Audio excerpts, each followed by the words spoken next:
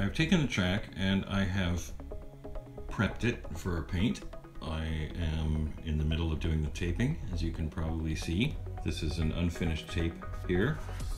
You can see the tape is coming well into the track area there. And this is a finished taping. It's just covering on top of the rails, and it's covering the slot, just the slot and the rails. And then right at the end, it's folded over to cover the metallic connectors. You can see here, you can see where I've put black felt marker over the stripes that are in the track, and those are all going to go away, which is nice.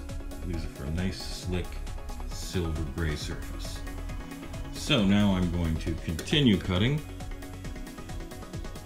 The best way to do this is to find there's a neat point right between the rail and the track where the two meet.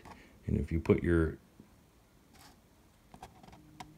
right there, you can see it. It's just a nice thin line. Now you can go all the way down this line just like this. Just like this, you just let it guide you along. And once you have that cut, you just take the piece that's left and pull it up. The oddly satisfying part of the whole operation. Yeah.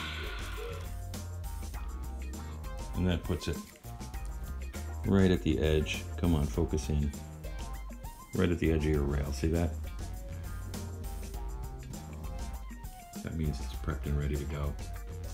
I'm gonna do the other side and then do this stack of guys and I'll be done.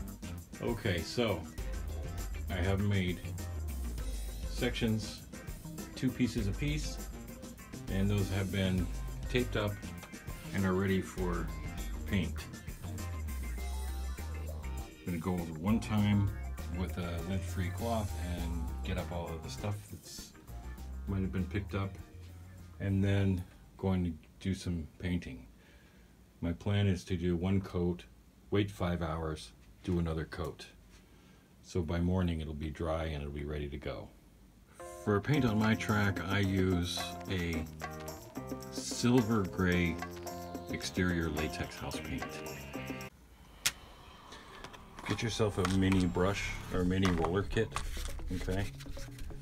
This one's a little bit too narrow, but it's the only thing they had in stock at the store, but I'll be able to go through this pretty fast and just whip it. So, okay, you just want to start off by just laying down some paint.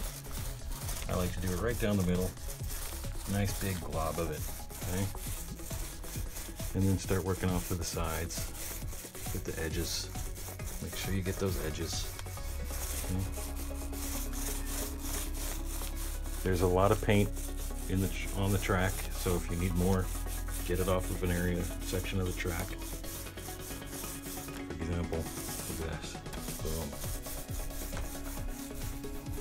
You do the ends. I'm just gonna get right up to the edge. You can do it skillfully without much trouble.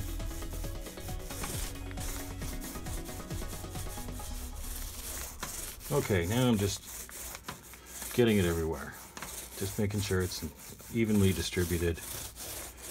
The paint dries evenly. It's not going to leave any streaking or anything like that. But I do like to get it in everywhere because that's important. Okay. Looking pretty good. All right, this is first coat. So it works pretty good. Alrighty, and if you're wondering why I use this silver, yuck, it's because I want a light color, I want a cool retro color, okay, I think it comes out pretty cool, and yeah, it's easier to pick the cars up when you're racing. You can see the cars a lot easier when the track is lighter. And it looks kind of like concrete instead of asphalt, or in Carrera Basic Black plastic. Ready? Let's just give this a hose down.